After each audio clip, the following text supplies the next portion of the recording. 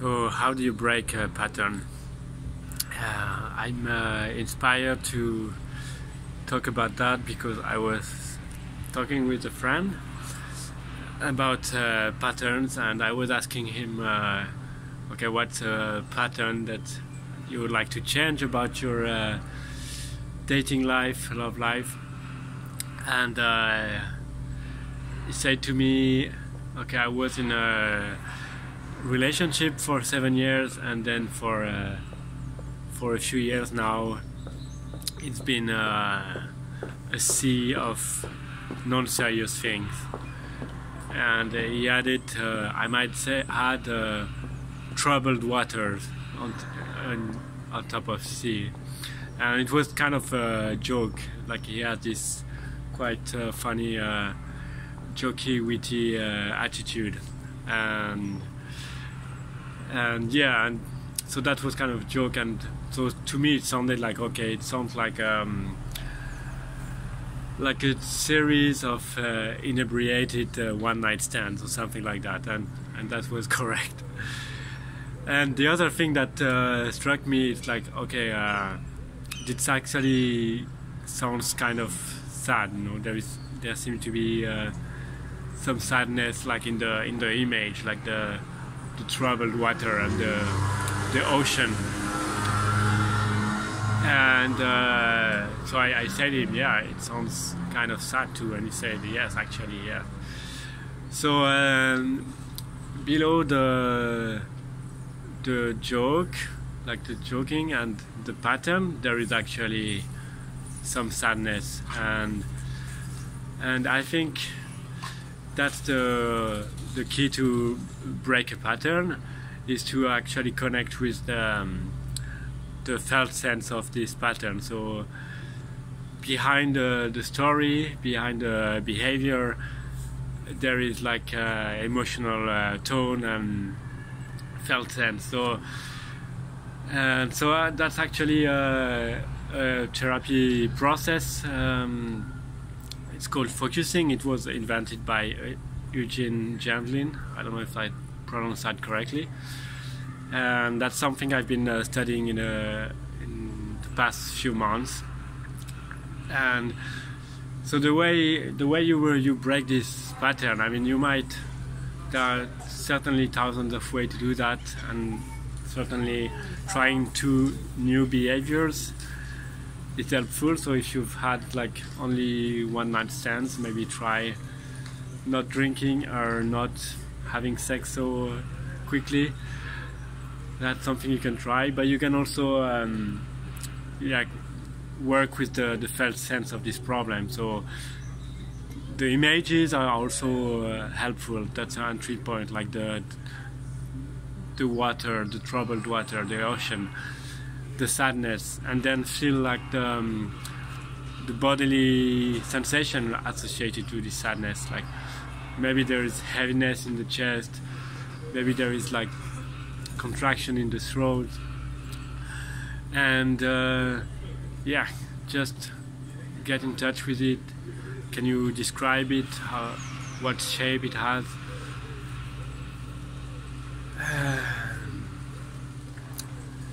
And yeah, and that's by doing that, like we actually get in touch with a part of ourselves that we might neglect otherwise, and we might go about our days. We're doing a lot, and actually there is a part of us that feels sad about this pattern, and that feels left out. And if we listen to it, first of all acknowledge it, like say, okay, yeah, I see you, you're sad, and yeah, you feel like this, and maybe it will tell us something. Oh, yeah, you want connection. Okay, yeah, I hear you, you want connection. So we are re-establishing like connection to ourselves, which also helps us be more secure, because we are not ignoring our feelings. So yeah, it's a step to be more in touch with our feelings, be more self-aware, and also it's like the change is kind of contained in the feeling. So if you feel the feeling and the sadness, it's not about like getting lost in it and wow, that's loud. Yeah, not getting lost in it and crying yourself to death, but staying present and just keep company with this sadness. Then it transforms, it moves, and then maybe something else emerge. And what it will be, we cannot tell, and it's only the process can tell you what's going to emerge out of it. And yeah, and there is, in this process, there is like a movement forward to find a new pattern as well. And which is kind of cool, this process, the way I've learned it, it's called inner relationship focusing. It also works with conflicted parts, so it might happen that situation that one part of you wants to do something and the other doesn't, and this process kind of integrates that, so you can be with all the parts and resolve inner conflict. So it's kind of cool. I've learned this process like for the past 3 months now, and it's something I've been also playing with in the past.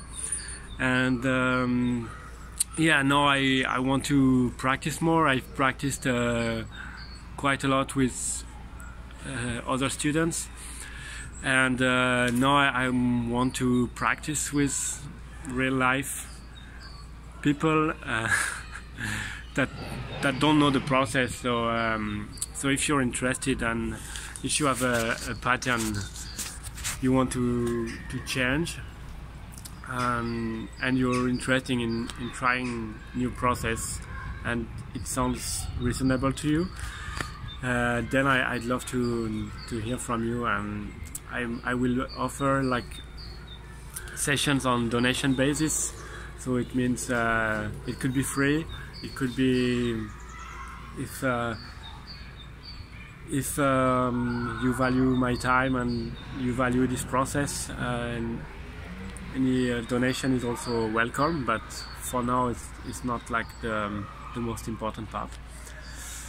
So yeah, inner relationship focusing, this process, and how finding a way to integrate it into changing your pattern. So that's what I have to offer now. And yeah, just write me a DM if you're interested. Yeah.